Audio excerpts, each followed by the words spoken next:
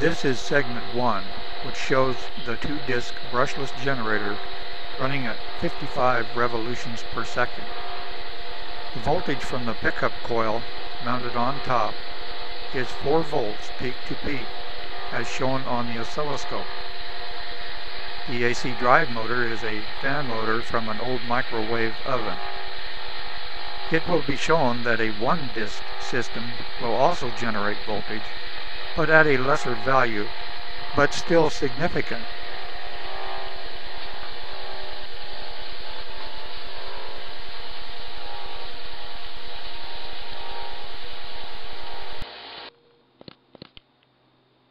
This second segment shows the disassembly of the disc magnets.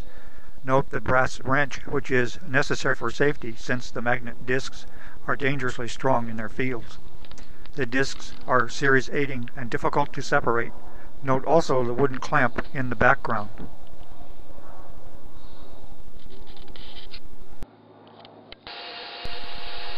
This third segment is also run at 55 revolutions per second and is for a 1-disc system. The voltage on the oscilloscope is now at 3 volts peak to peak, which is 1 volt peak to peak less than for the 2-disc system, but still significant. If the magnets were surrounded by coils, as an ordinary motor or generator, and a full-wave bridge rectifier system on each coil was paralleled or series together, the output could be useful, even with just 1 disc.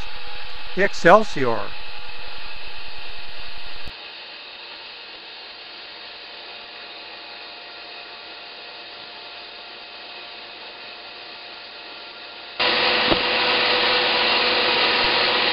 This is a dynamic load test.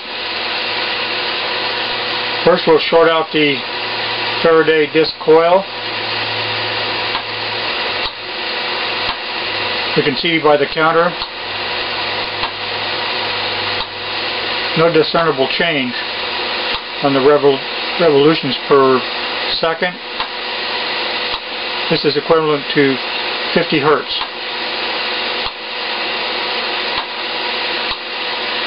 Next, we'll put a dynamic load on the DC generator, which is set up to consume the same amount of power, and we can see the counter change dramatically.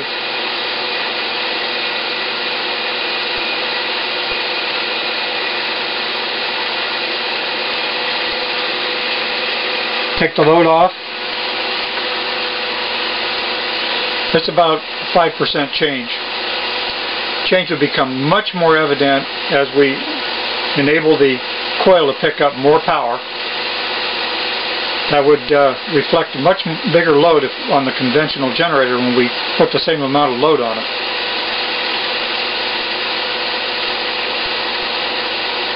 That completes the equivalent load test, and this constitutes the proof that the Faraday Generator brushless pickup system is much more efficient than a conventional generator running at the same power.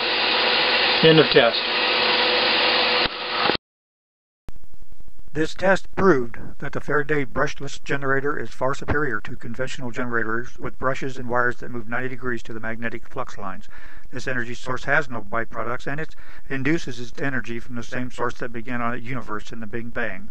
It can change our world for the better and take humans to the stars, God willing.